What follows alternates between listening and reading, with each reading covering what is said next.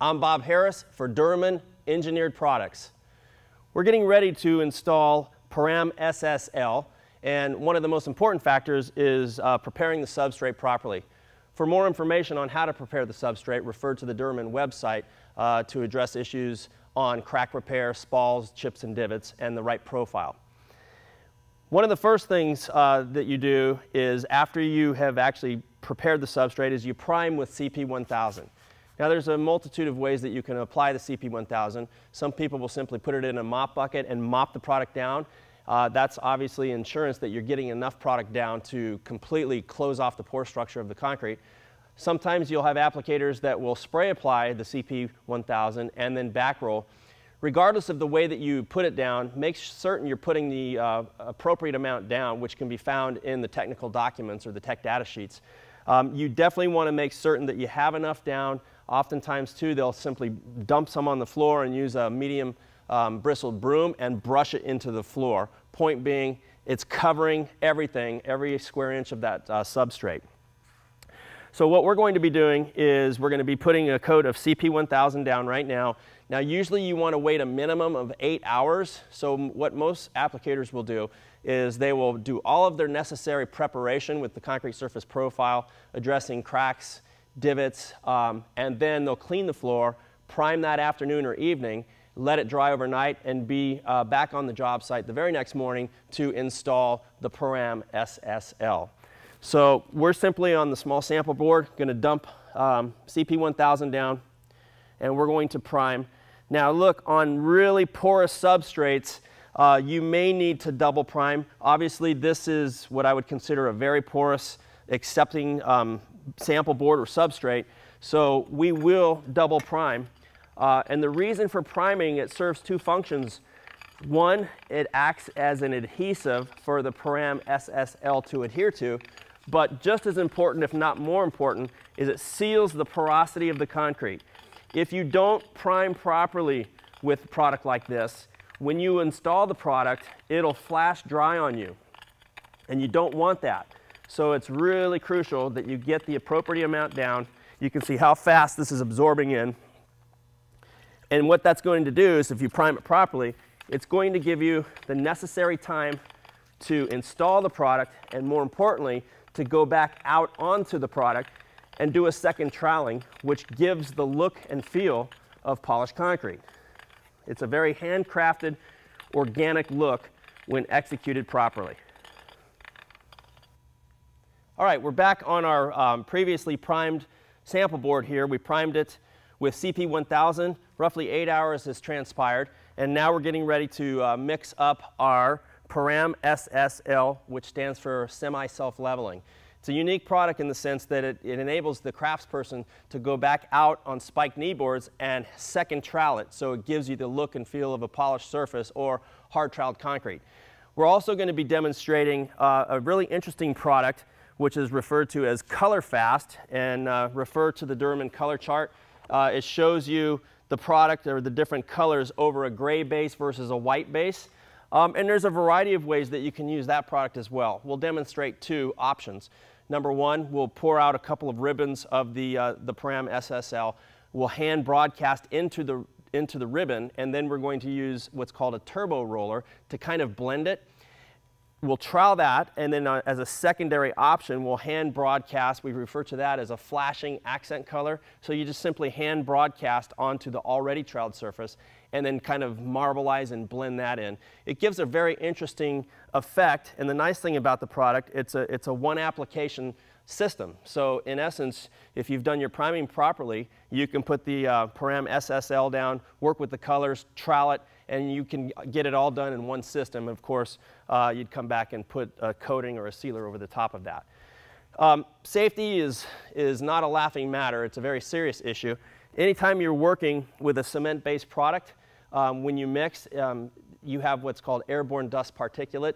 So you need to protect yourself from that at a minimum. Wear the proper mask, safety glasses.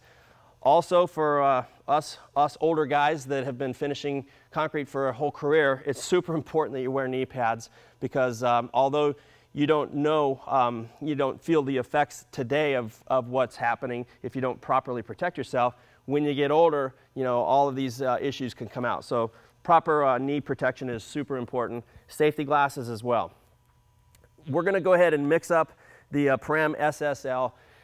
Roughly the mix ratio is 1 to 1.2 gallons of clean water. So that's also a unique system, so it doesn't require a bonding primer as the mixed liquid. So you're just simply mixing water as part of the mix.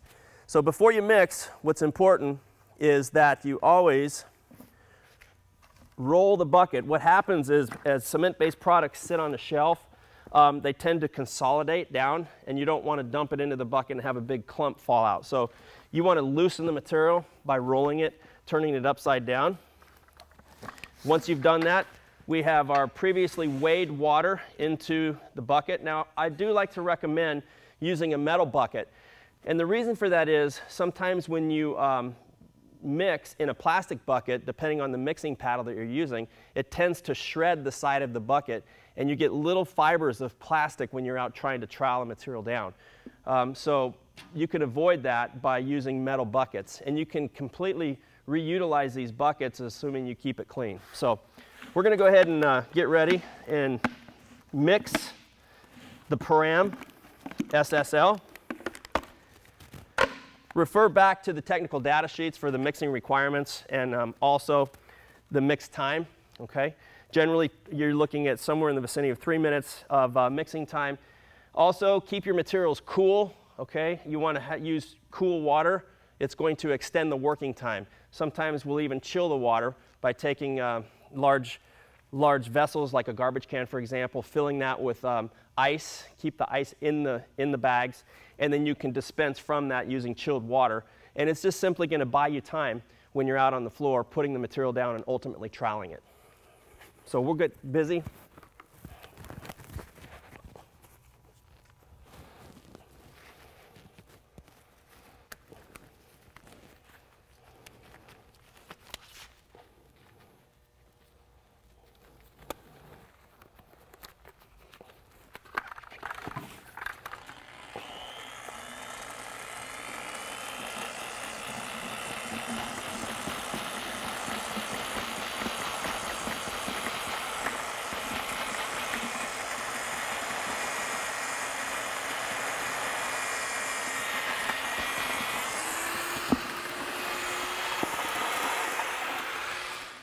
All right, we've mixed our Param SSL for roughly 3 minutes, and it's now time to apply it.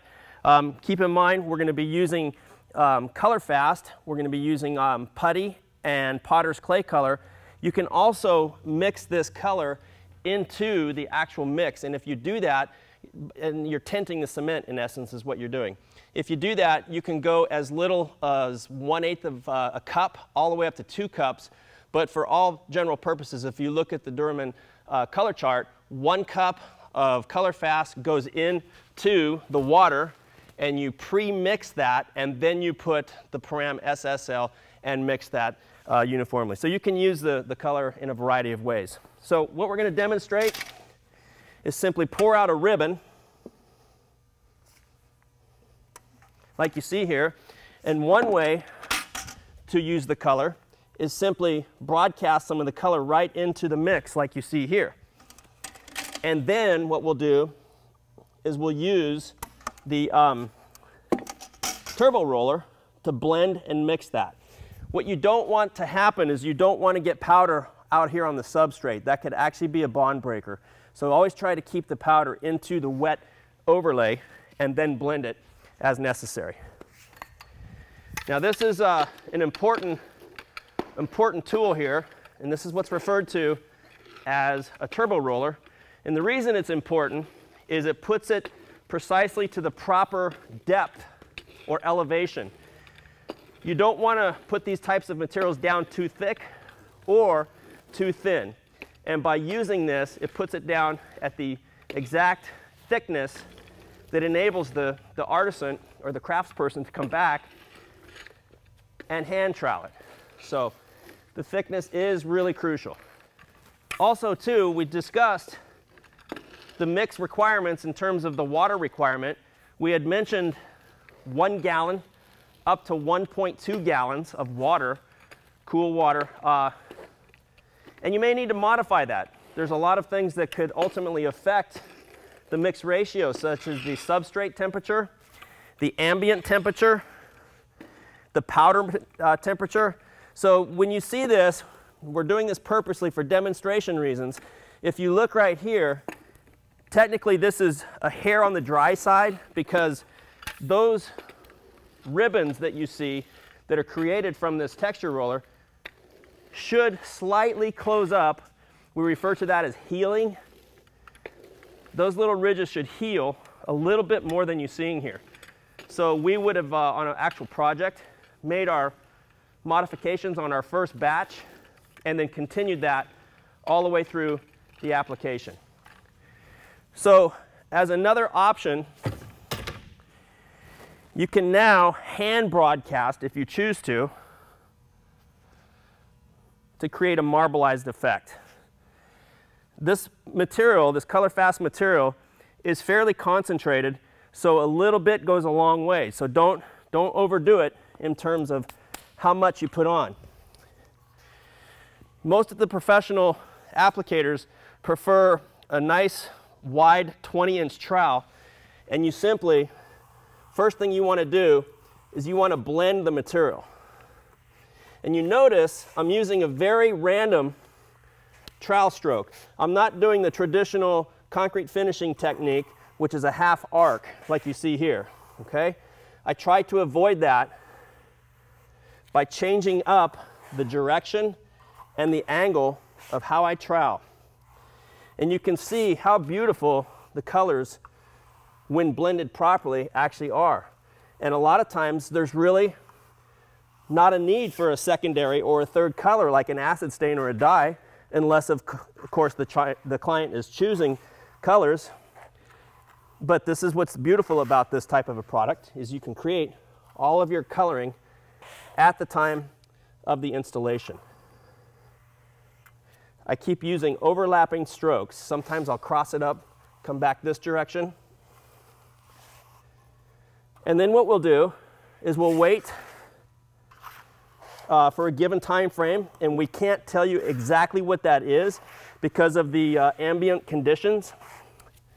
What you're looking for, as the material starts to cure out, you're going to see areas that remain wet and areas that remain dry. So roughly, when you see that surface where you see about 60% of the area is dry, in other words, you see dry pockets, and the remaining 40 pockets or areas are wet, that's when you want to get back out on the surface with spiked knee boards, and you do what's called a second troweling.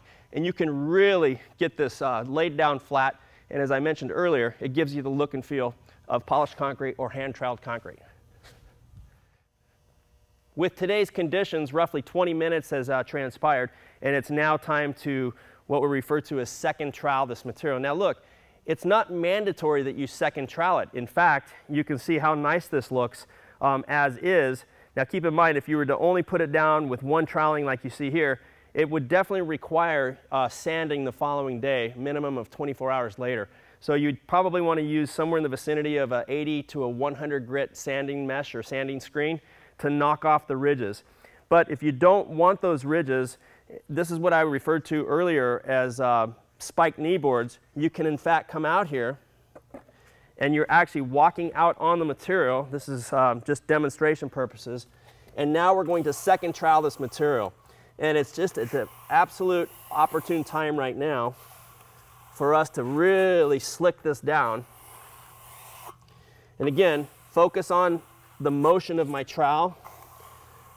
I'm not simply just using half moon arcs. I'm kind of creating overlapping passes as you see here.